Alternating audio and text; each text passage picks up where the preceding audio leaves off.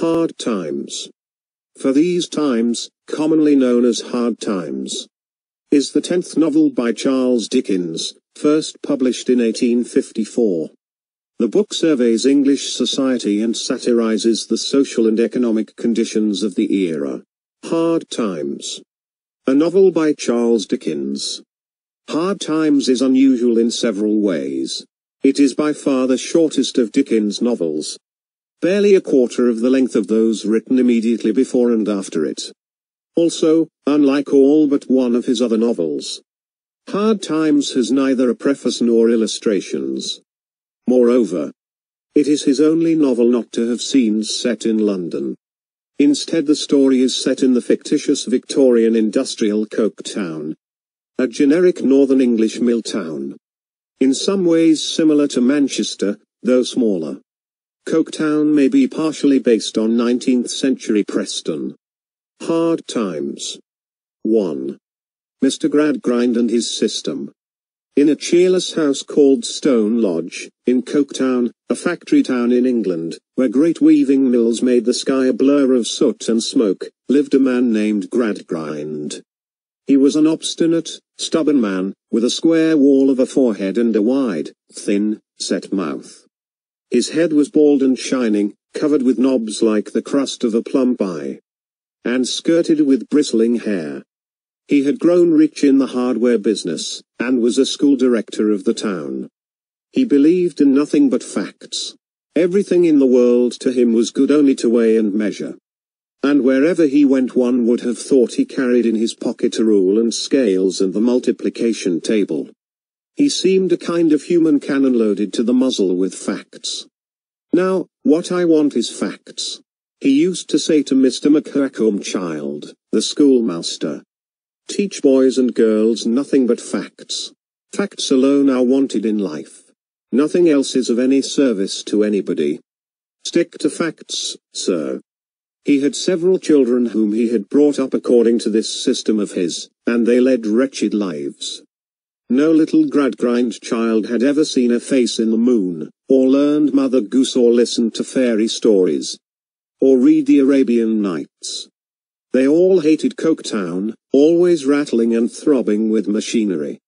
They hated its houses all built of brick as red as an Indian's face, and its black canal and river purple with dyes. And most of all they hated facts.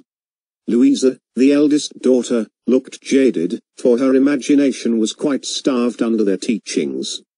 Tom, her younger brother, was defiant and sullen.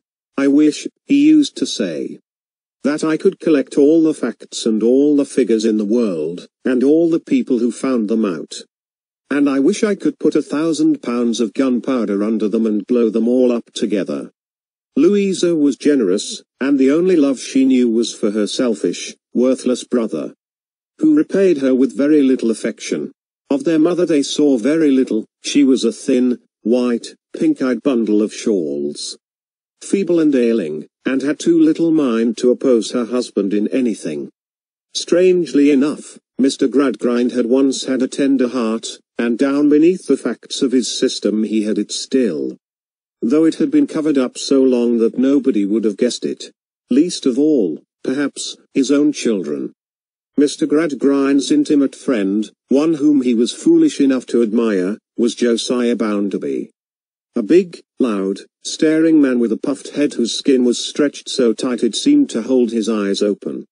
He owned the Coke Town mills and a bank besides, and was very rich and pompous.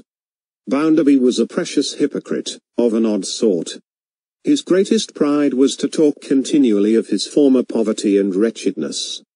And he delighted to tell everybody that he had been born in a ditch, deserted by his wicked mother, and brought up a vagabond by a drunken grandmother, from which low state he had made himself wealthy and respected by his own unaided efforts. Now, this was not in the least true. As a matter of fact, his grandmother had been a respectable, honest soul, and his mother had pinched and saved to bring him up decently, had given him some schooling, and finally apprenticed him in a good trade. But Bounderby was so ungrateful and so anxious to have people think he himself deserved all the credit, that after he became rich he forbade his mother even to tell anyone who she was.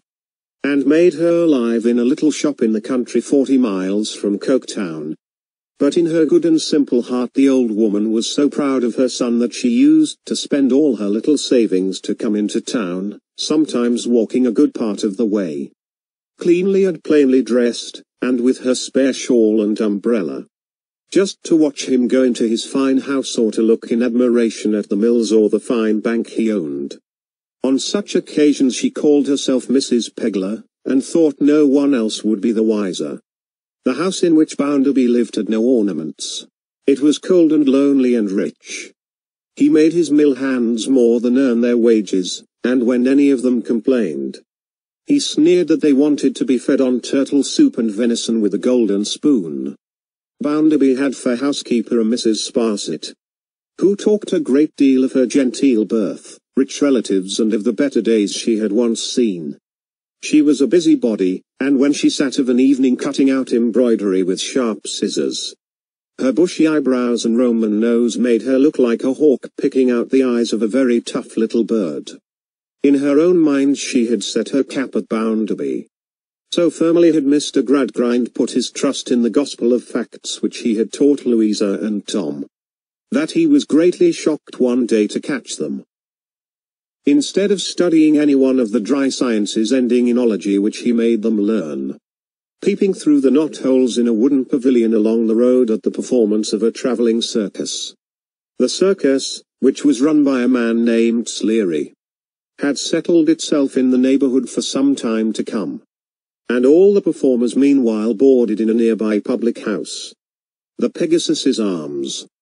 The show was given every day, and at the moment of Mr. Gradgrind's appearance one senior dupe, the clown, was showing the tricks of his trained dog, Merrylegs, and entertaining the audience with his choicest jokes. Mr. Gradgrind, dumb with amazement, seized both Louisa and Tom and led them home, repeating at intervals, with indignation, what would Mr. Bounderby say? This question was soon answered, for the latter was at Stone Lodge when they arrived. He reminded Mr. Gradgrind that there was an evil influence in the school the children attended, which no doubt had led them to such idle pursuits. This evil influence being the little daughter of Jupe, the circus clown, and Bounderby advised Mr. Gradgrind to have the child put out of the school at once. The name of the clown's little daughter was Cecilia, but every one called her Sissy. She was a dark-eyed, dark-haired, appealing child, frowned upon by Mr. McCoacum child, the schoolmaster, because somehow many figures would not stay in her head at one time. When the circus first came, her father, who loved her very much, had brought her to the Gradgrind house, and begged that she be allowed to attend school. Mr. Gradgrind had consented.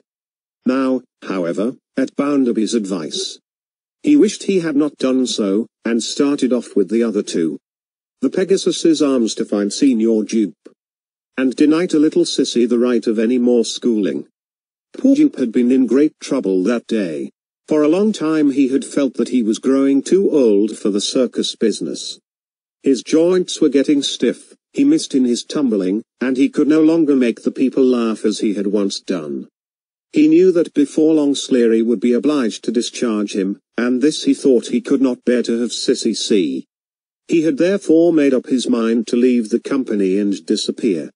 He was too poor to take Sissy with him, so, loving her as he did, he decided to leave her there where at least she had some friends. He had come to this melancholy conclusion this very day, and had sent Sissy out on an errand so that he might slip away, accompanied only by his dog, Merrylegs, while she was absent. Sissy was returning when she met Mr. Gradgrind and Bounderby, and came with them to find her father. But at the public house she met only sympathizing looks, for all of the performers had guessed what her father had done. They told her as gently as they could, but poor Sissy was at first broken-hearted in her grief and was comforted only by the assurance that her father would certainly come back to her before long. While Sissy wept, Mr. Gradgrind had been pondering. He saw here an excellent chance to put his system to the test. To take this untaught girl and bring her up from the start entirely on facts would be a good experiment. With this in view, then, he proposed to take Sissy to his house and to care for and teach her, provided she promised to have nothing further to do with the circus or its members. Sissy knew how anxious her father had been to have her learn, so she agreed, and was taken at once to Stone Lodge and set to work upon facts. But alas! Mr. Gradgrind's education seemed to make Sissy low-spirited, but no wiser. Every day she watched and longed for some message from her father, but none came. She was loving and lovable, and Louisa liked her and comforted her as well as she could. But Louisa was far too unhappy herself to be of much help to anyone else. Several years went by. Sissy's father had never returned. She had grown into a quiet, lovely girl. The only ray of light in that gloomy home. Mr. Gradgrind had realized one of his ambitions. Had been elected to Parliament and now spent much time in London. Mrs. Gradgrind was yet feebler and more ailing. Tom had grown to be a young man, a selfish and idle one, and Bounderby had made him a clerk in his bank. Louisa, not blind to her brother's faults, but loving him devotedly, had become, in this time, an especial object of Bounderby's notice. Indeed, the mill owner had determined to marry her. Louisa had always been repelled by his coarseness and rough ways. And when he proposed for her hand she shrank from the thought. If her father had ever encouraged her confidence she might then have thrown herself on his breast and told him all that she felt.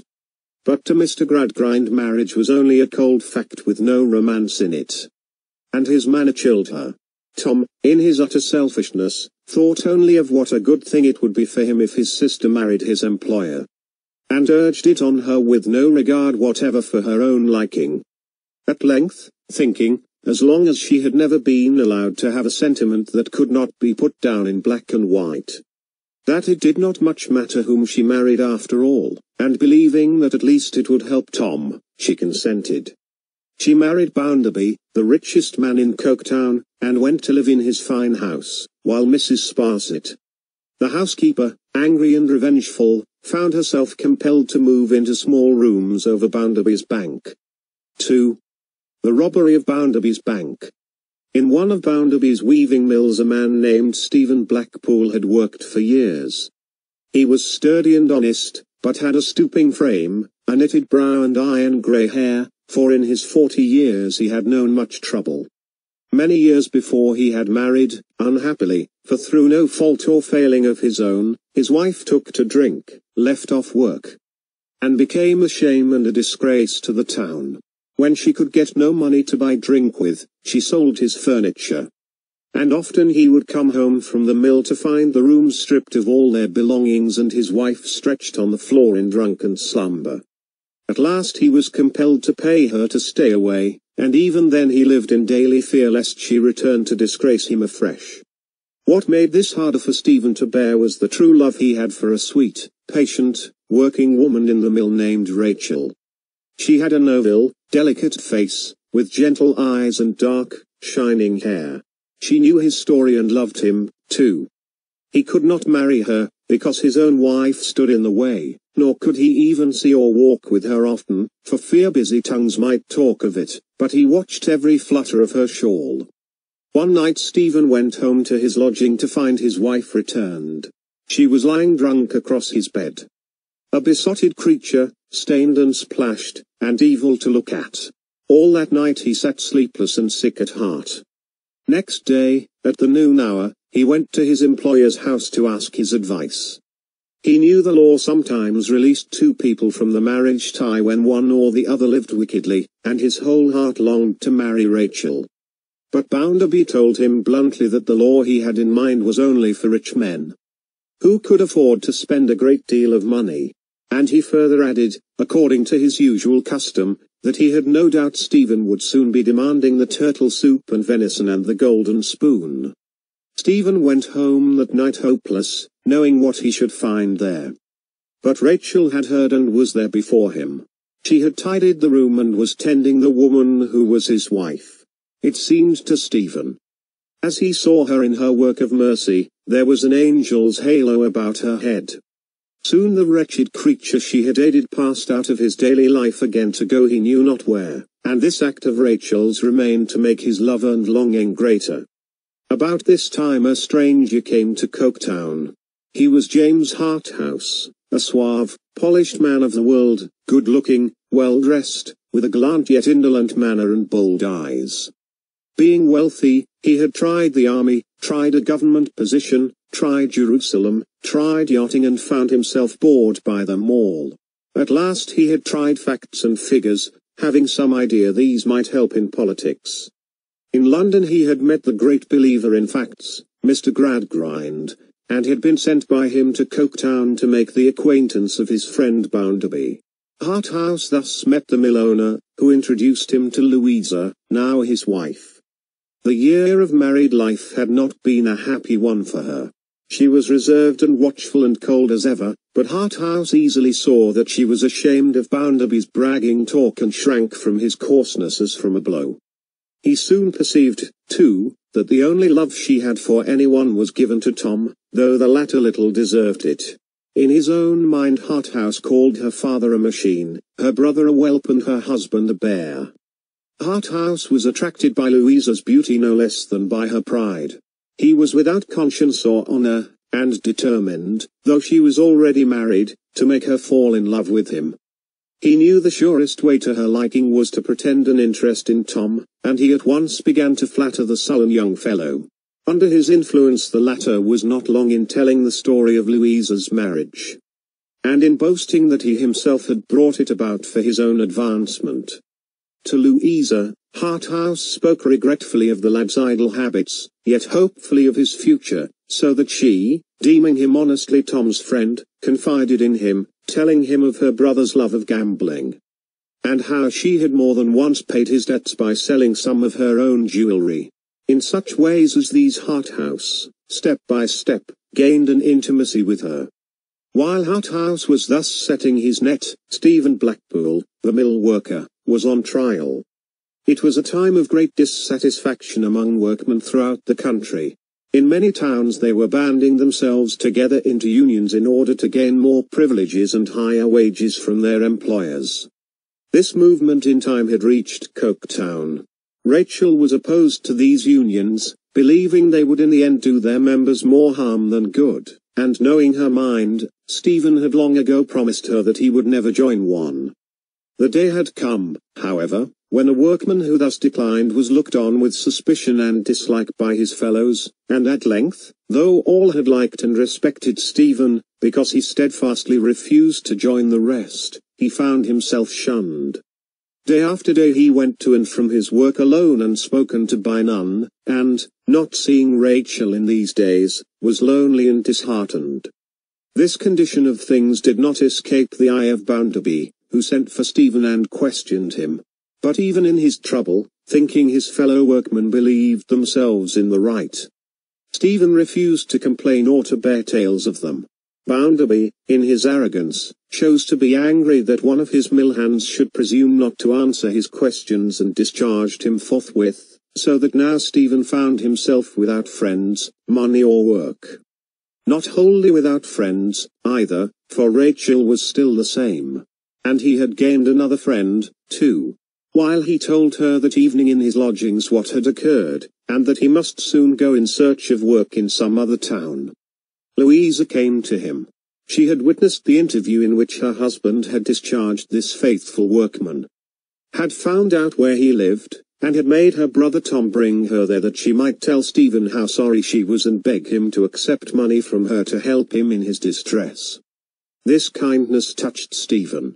He thanked her and took as a loan a small portion of the money she offered him. Tom had come on this errand with his sister in a sulky humour. While he listened now a thought came to him. As Louisa talked with Rachel, he beckoned Stephen from the room and told him that he could perhaps aid him in finding work. He told him to wait during the next 2 or 3 evenings near the door of Bounderby's bank, and promised that he himself would seek Stephen there and tell him further. There was no kindness, however, in this proposal. It was a sudden plan, wicked and cowardly. Tom had become a criminal. He had stolen money from the bank and trembled daily lest the theft become known. What would be easier now, he thought, than to hide his crime by throwing suspicion on someone else? He could force the door of the safe before he left at night, and drop a key of the bank door, which he had secretly made, in the street where it would afterward be found. He himself, then, next morning, could appear to find the safe open and the money missing. Stephen, he considered, would be just the one to throw suspicion upon. All unconscious of this plot, Stephen in good faith waited near the bank during 3 evenings, walking past the building again and again, watching vainly for Tom to appear. Mrs. Sparsit, at her upper window, wondered to see his bowed form haunting the place. Nothing came of his waiting, however, and the 4th morning saw him, with his thoughts on Rachel, trudging out of town along the high road, bravely and uncomplainingly, toward whatever new lot the future held for him. Tom's plot worked well. Next day there was a sensation in Coketown. Bounderby's bank was found to have been robbed. The safe, Tom declared, he had found open, with a large part of its contents missing. A key to the bank door was picked up in the street. This, it was concluded, the thief had thrown away after using. Who had done it? Had any suspicious person been seen about the place? Many people remembered a strange old woman, apparently from the country, who called herself Mrs. Pegler, and who had often been seen standing looking fixedly at the bank. What more natural than to suspect her? Then another rumour began to grow. Stephen Blackpool, discharged from the mill by Bounderby himself. The workman who had been shunned by all his comrades, to whom no one spoke. He had been seen recently loitering, night after night, near the robbed bank. Where was he? Gone, none knew where. In an hour Stephen was suspected. By the next day half of Coketown believed him guilty. 3. Harthouse's plan fails. 2 persons, however, had a suspicion of the truth. One of these was the porter of the bank, whose suspicion was strong. The other was Louisa, who, though her love denied it room, hid in her secret heart a fear that her brother had had a share in the crime. In the night she went to Tom's bedside, put her arms around him and begged him to tell her any secret he might be keeping from her. But he answered sullenly that he did not know what she meant. Mrs. Sparsit's fine-bred nerves, so she insisted, were so shaken by the robbery that she came to Bounderby's house to remain till she recovered. The feeble, pink-eyed bundle of shawls that was Mrs. Gradgrind, happening to die at this time, and Louisa being absent at her mother's funeral, Mrs. Sparsit saw her opportunity. She had never forgiven Louisa for marrying Bounderby, and she now revenged herself by a course of such flattery that the vulgar bully began to think his cold, proud wife much too regardless of him and of his importance. What pleased the hawk-faced old busybody most was the game the suave Harthouse was playing, which she was sharp enough to see through at once. If Louisa would only disgrace herself by running away with Harthouse, thought Mrs. Sparsit, Bounderby might be free again and she might marry him. So she watched narrowly the growing intimacy between them, hoping for Louisa's ruin. There came a day when Bounderby was summoned on business to London, and Louisa stayed meanwhile at the Bounderby country house, which lay some distance from Coketown. Mrs. Sparsit guessed that Harthouse would use this chance to see Louisa alone, and, to spy upon her. Took the train herself, reaching there at nightfall. She went afoot from the station to the grounds, opened the gate softly and crept close to the house. Here and there in the dusk, through garden and wood, she stole, and at length she found what she sought. There under the trees stood Harthouse, his horse tied nearby, and talking with him was Louisa. Mrs. Sparsit stood behind a tree, like Robinson Crusoe in his ambuscade against the savages, and listened with all her ears. She could not hear all, but caught enough to know that he was telling her he loved her, and begging her to leave her husband, her home and friends, and to run away with him. In her delight and in the noise of rain upon the foliage, for a thunderstorm was rolling up, Mrs. Sparsit did not catch Louisa's answer. Where and when Harthouse asked her to join him, she could not hear, But as he mounted and rode away she thought he said tonight. She waited in the rain, rejoicing, till her patience was at length rewarded by seeing Louisa, cloaked and veiled as if for a journey, come from the house and go toward the railroad station. Then Mrs. Sparsit, drawing her draggled shawl over her head to hide her face, followed, boarded the same train, and hastened to tell the news of his wife's elopement to Bounderby in London. Wet to the skin, her feet squashing in her shoes, her clothes spoiled and her bonnet looking like an overripe fig, with a terrible cold that made her voice only a whisper, and sneezing herself almost to pieces, Mrs. Sparsit found Bounderby at his city hotel, exploded with the combustible information she carried and fainted quite away on his coat collar. Furious at the news she brought, Bounderby hustled her into a fast train, and together, he raging and glaring and she inwardly jubilant, they hurried toward Coketown to inform Mr. Gradgrind, who was then at home, of his daughter's doings. But where, meanwhile, was Louisa? Not run away with Harthouse, as Mrs. Sparsit so fondly imagined, but safe in her own father's house in Coketown. She had suffered much without complaint, but Harthouse's proposal had been the last straw.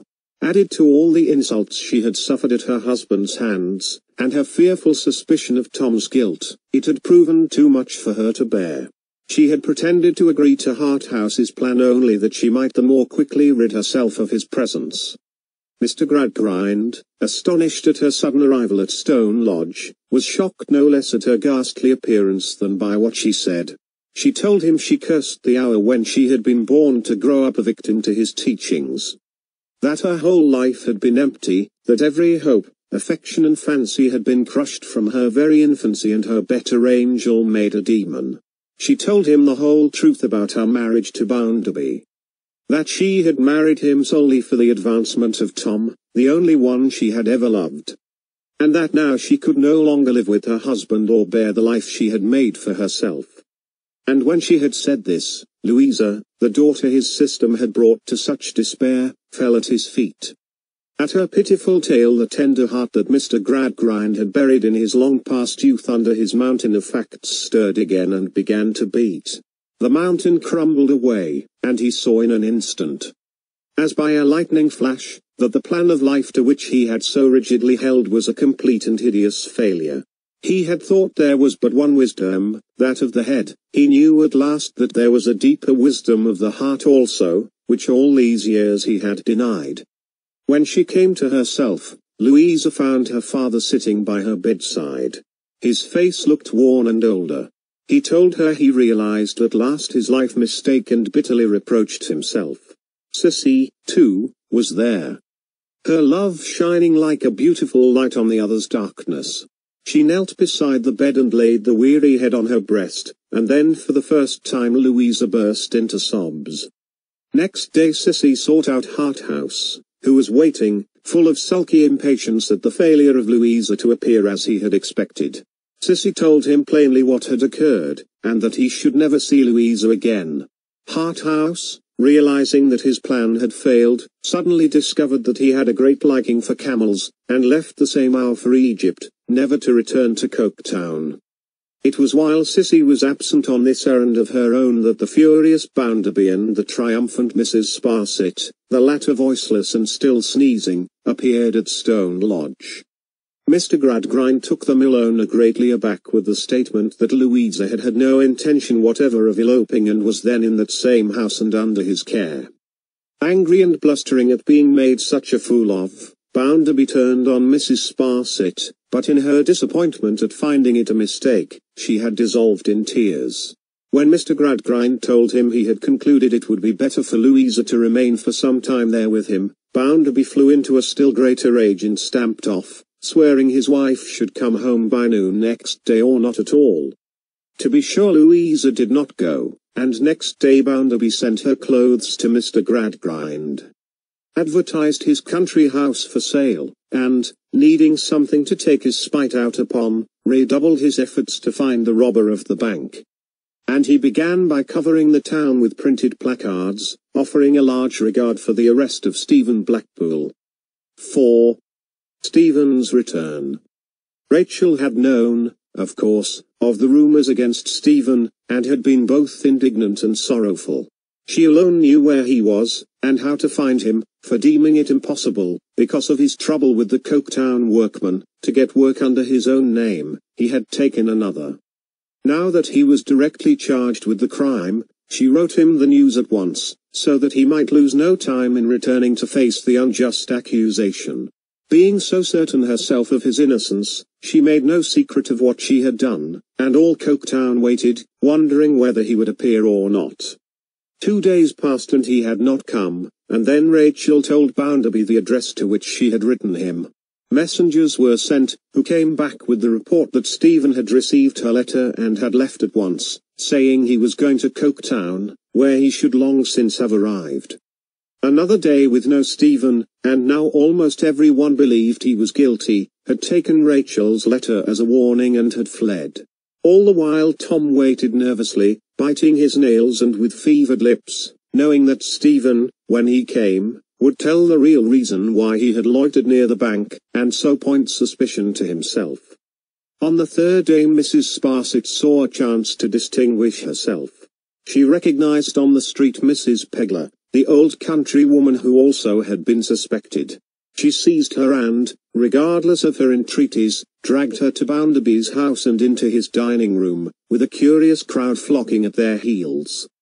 She plumed herself on catching one of the robbers, but what was her astonishment when the old woman called Bounderby her dear son, pleading that her coming to his house was not her fault and begging him not to be angry even if people did know at last that she was his mother.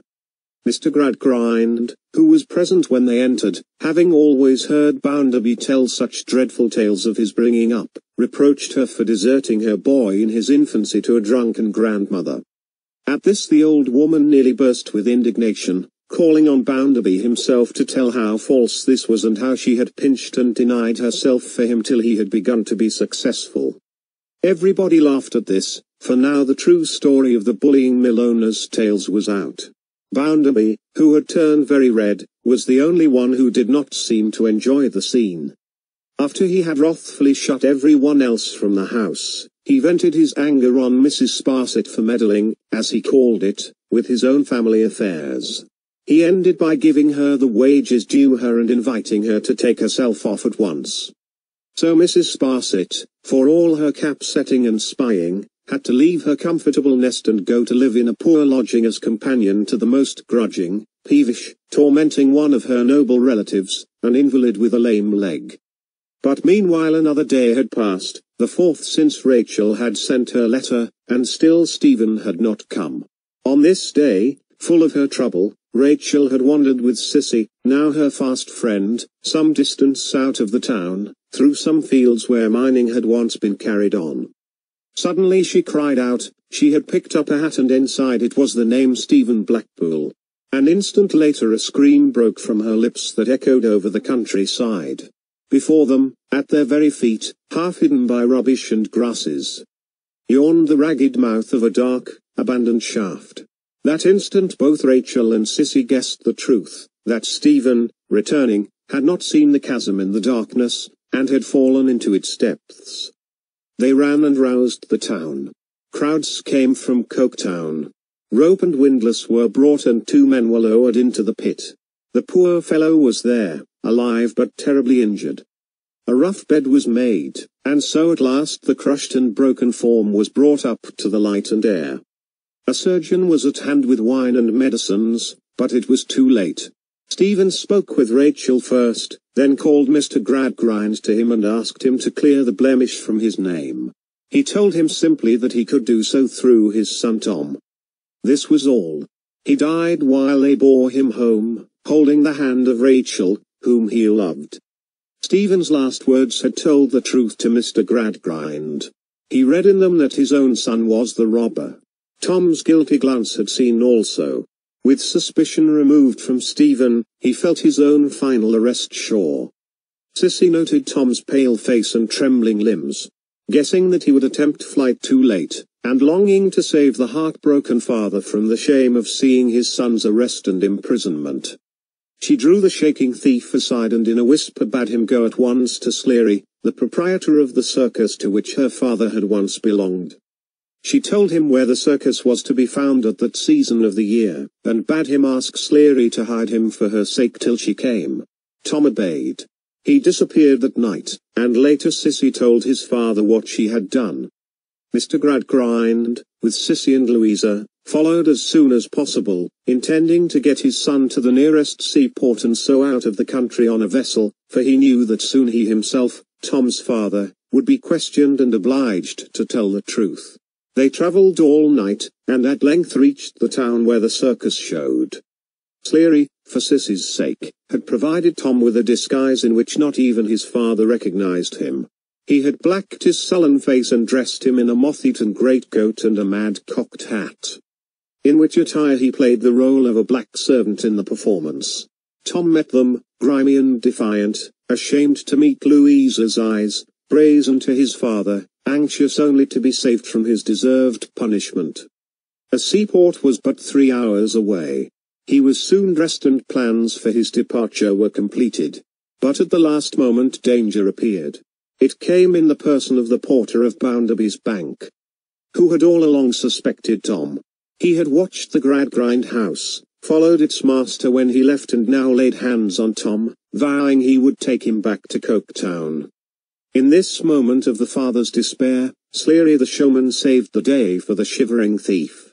He agreed with the porter that as Tom was guilty of a crime he must certainly go with him, and he offered, moreover, to drive the captor and his prisoner at once to the nearest railroad station.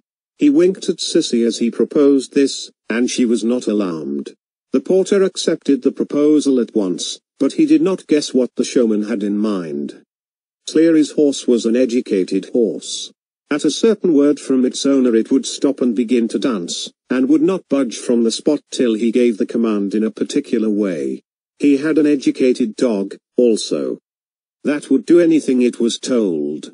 With this horse hitched to the carriage and this dog trotting innocently behind, the showman set off with the porter and Tom, while Mr. Gradgrind and Louisa, whom Sissy had told to trust in Sleary, waited all night for his return.